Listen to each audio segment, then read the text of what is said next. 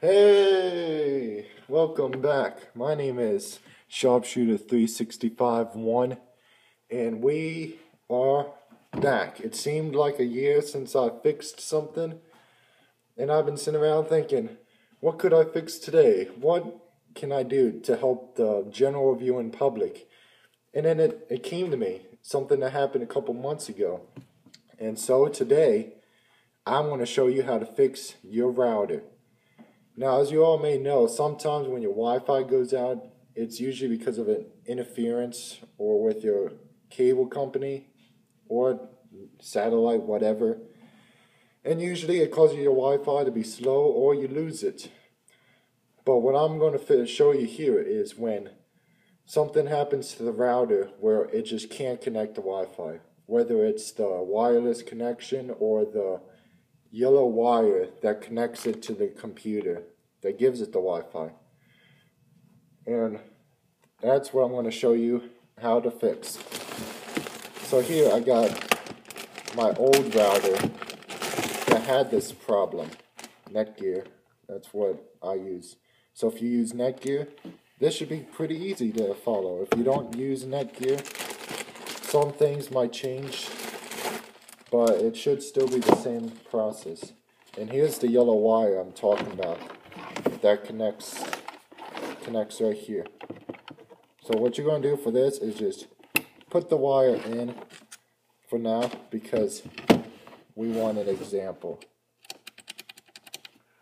So the first process is to get this thing open. And I see two little screws in the back. So it would only make sense if we use a claw hammer. Sorry about that.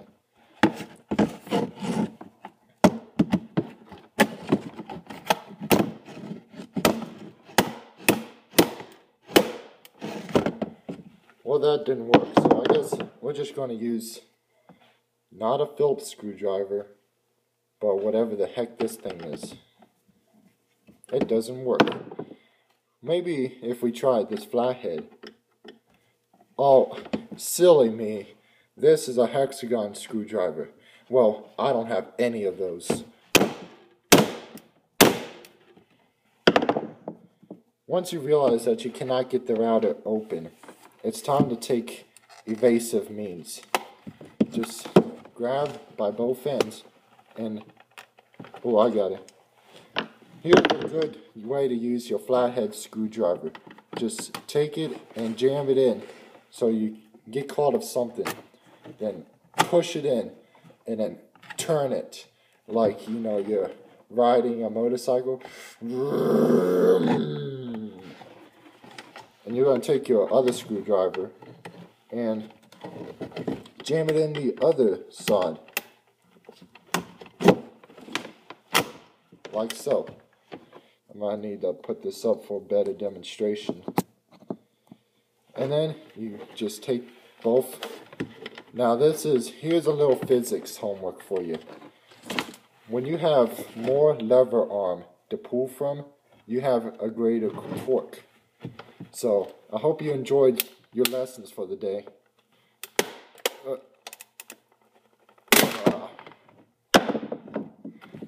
Once you finally get this top piece open by any means necessary,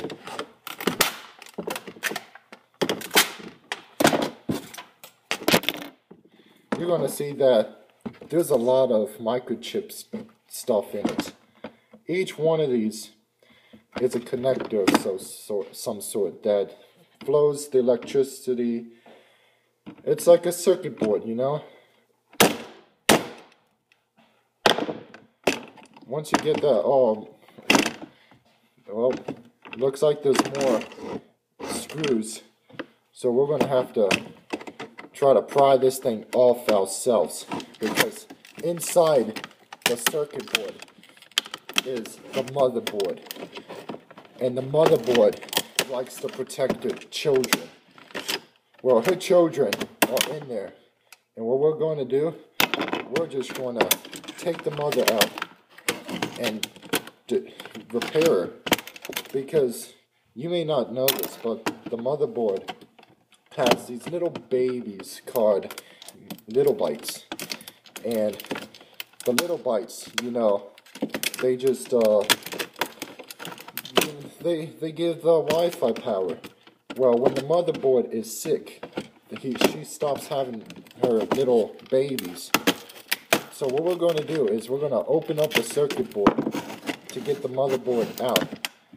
So, and then once we get the motherboard out, we're going to replace her. You know, so we'll have better Wi-Fi connection. There seems to be something in the way here.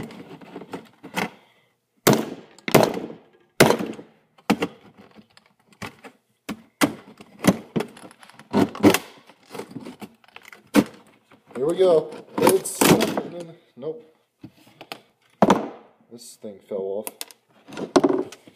Come on, get out of there. Once you realize that any means necessary isn't necessarily any means working, you're going to have to resort to Alpha Delta Bravo X-Ray 9 2479 East 3rd Street, or other means necessary for short. Now that you got the whole thing out, you're not done yet. You gotta still get the motherboard out of there. Sometimes if she doesn't want to come out, you gotta talk to her. You know, like, hey motherboard, it's okay, I'm a cool guy, you know. I'd love to help you out. Why don't you just come on out. Come on, you can do it, come on. And if persuasion doesn't work, you gotta use intimidation.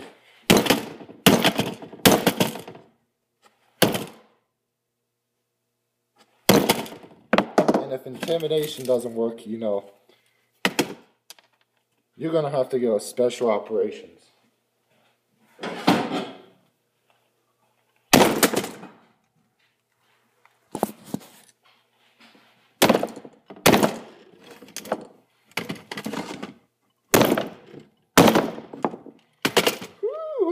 Man, nothing says banging on a hard drive, put some hair on your belly button, you know?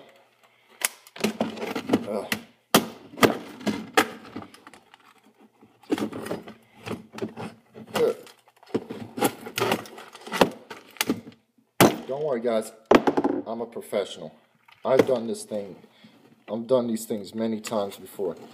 I can see it in there. You might not be able to see what I'm doing because it's not on camera. Oh. I did it. For sovereign God. Okay. Now that we have the motherboard, we're going to have to replace her. This part I can no longer show you anymore because it's just replacing, so... But in the next episode, I'll show you how to replace it once you get a new motherboard. Where you can find them is general Walmart or some superstores like Walmart, or there are little stores like, you know, Walmart. But you'll best find them in a super Walmart. So stay tuned for part 2.